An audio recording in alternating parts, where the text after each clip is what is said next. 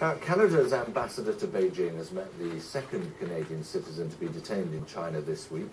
Michael SPAVOR, who's a businessman, was taken into custody 2 days after Michael KOVRIG, a former diplomat, now working for the International Crisis Group.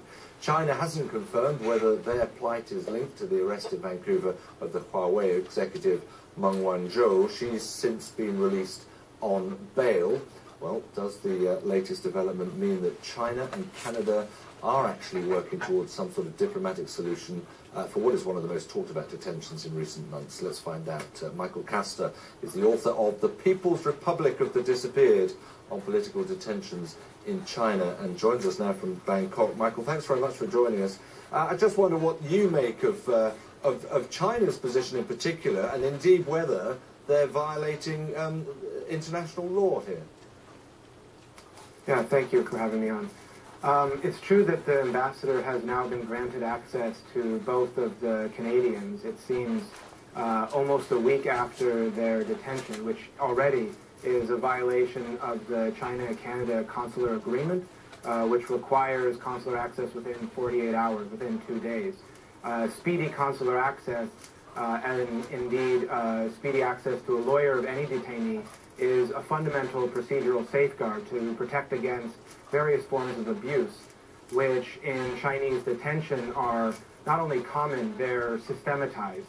In case after case, we have documented the application of sleep deprivation, the denial of food, and various forms, other forms of physical and psychological torture. It's hard to speculate exactly. Yeah, sorry to interrupt you. In this case, one wonders whether that is the case. As you say, it's difficult to speculate. And we've seen something similar only a couple of years ago, haven't we, where the Canadians made an arrest and then the Chinese made 2 arrests, and basically they sorted it all out between them. Do you think that's what is being lined up again this time?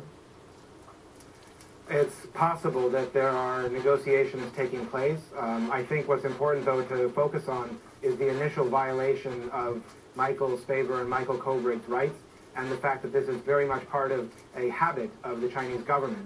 It's not only the Garretts that were subjected to this, but Peter Humphrey, Peter Dolan. There's many foreign citizens who have been detained arbitrarily in China for various crimes, usually under the accusation of violating China's national security, which the country often uses as a pretext for anything that upsets the will of the party, which is a clear violation of any type of rule of law principles, that it be predictable and permissible and so forth. I suppose this is the added complication is that this is not just about Canada and China, is it? There's the US, of course, which is asking for the extradition of Meng Wanzhou, and that further complicates the chances of some sort of arrangement here. Of course, geopolitics are always important, but I think it's also really unfortunate that U.S. President Donald Trump has chosen to weigh in to claim that the release of Meng Wanzhou could be part of the ongoing negotiations between China and the United States, which again is fly in the face of the idea of the independence of the judiciary, in that the CFO of Huawei's detention and what happens to her should be up to an independent judiciary now in Canada and potentially later in the United States.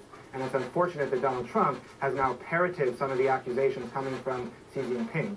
Yeah, it's certainly a difficult one to crack this, isn't it? Michael Castor, thank you very much indeed.